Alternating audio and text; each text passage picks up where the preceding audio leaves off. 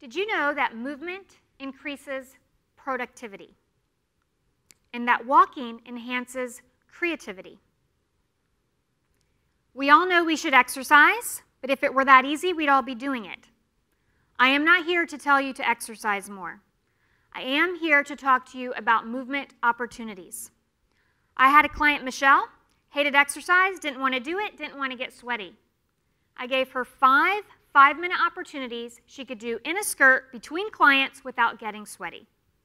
Every day she would text me, I got 1 opportunity in, I got 5 opportunities in today. Every day she was moving 5 to 25 minutes more than she normally would have. After 2 months, I got the best text that I've ever received, and it said, "I think my butt's getting higher just from opportunities. This stuff works."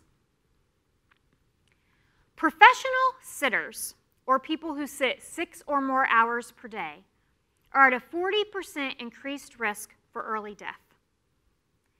For those of us who exercise, run in the morning, go to the gym at night, it doesn't make up for sitting all day. After 45 to 50 minutes, our glutes, or our butt muscles, which should be the strongest muscles in our body, start to forget how to contract or fire. What happens is it pulls in accessory muscles from the lower back, hamstrings, around the knees, ankles, hips. You may think you have weak knees, and you may think you have a bad back. But what you really have is a weak butt, a lazy butt. And that butt has glute amnesia. So how do we prevent glute amnesia? We find a trigger that we do consistently every day and create a movement opportunity right after. That opportunity is 30, 60, 90 seconds long, up to 5 minutes. I had a trigger, my litter box trigger. My cat's litter box was in the same closet as my pull-up chin-up bar. Every time my cat went, I did pull-ups and chin-ups.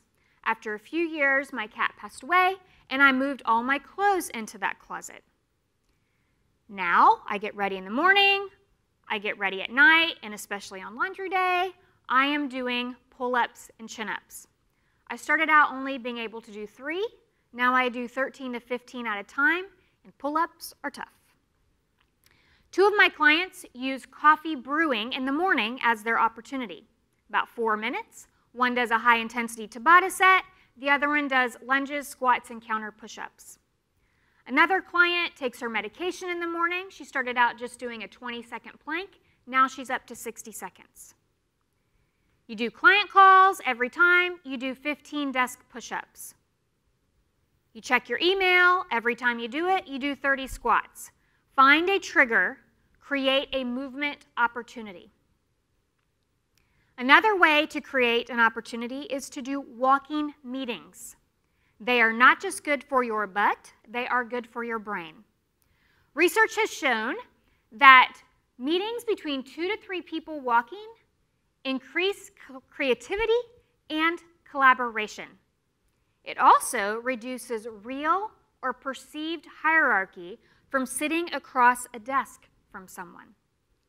Rules for walking meetings include ask the person first. You don't want them to show up in a 3-piece suit or 3-inch heels. Think about the weather. High noon, North Carolina, July, not a good time to walk. Also, make sure the area is safe. If you can't find anyone to walk with you, make your phone meetings walking.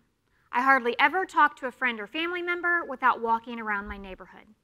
About half my business meetings that don't need to be in front of the computer, I'm walking. I let the person know, you might hear a little bit of traffic, I'm going to do this as a walking meeting, and about half the time they say that's a great idea, I'm going to do it too.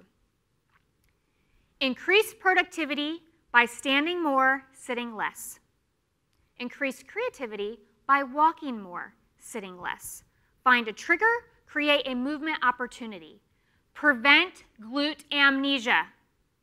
Because by doing this, we all might make our butts a little higher.